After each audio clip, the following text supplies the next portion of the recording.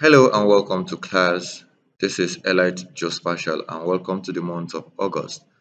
In the month of August, we'll be back to ArcGIS Desktop and we'll be also switching between ArcGIS Desktop and ArcGIS Pro. So today we're going to be looking at how to mosaic. So on mosaicing, we'll be looking at different categories of mosaicing data. This is a raster, and inside raster, this is SRTM and elevation data. So I'll be explaining some key points that differs it from mosaicing a Landsat imagery or a satellite imagery. All right, so let's get us started. So I have already a mosaic file here. So that's how we're moving to. So this is a mosaic file. It's already an entity because each of these overlap. So if you look, you see that they are overlapping themselves. So how do we mosaic them into a one entity? That's what this video is all about. So without any further ado, let's get started. So I always search.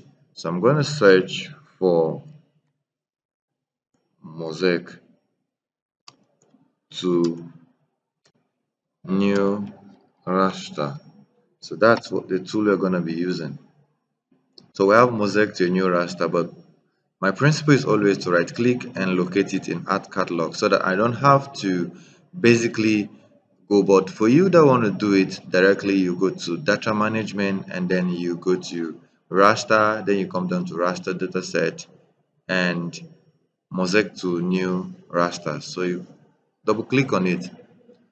It's going to come out. So it's asking you for the input raster, which are these four raster you're bringing in. So let's start with 1, 2, 3, and 4. So this allocation in Pakistan.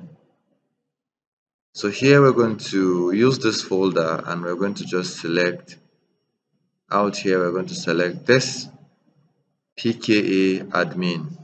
So yeah, and then the extension will be .tif, but this time around I'm gonna add a name to it. So the name will be Pakistan, or let's use the name of the location is Islamabad.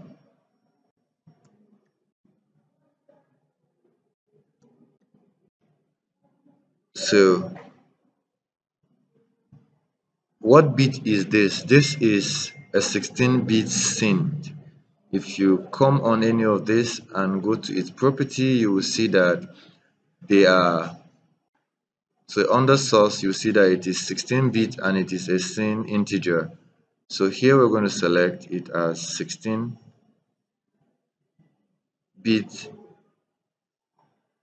signed integer. So number of band, SRTM ASTRO data are 1 band data, so you just select band 1 band. If you want to input a reference system, it's optional, but you could do that. But right now we don't need it, so we leave every other thing the way they are and you hit the OK button. So the raster to mosaic to a new raster is processing, and once done you see that it has mosaic this file.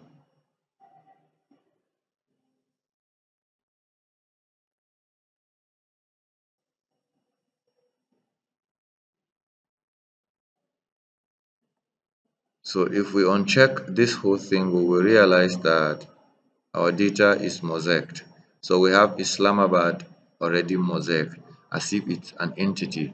So basically this is how you mosaic an SRTM and elevation data because they are 1 band data.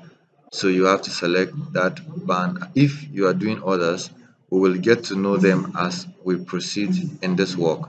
So ladies and gentlemen,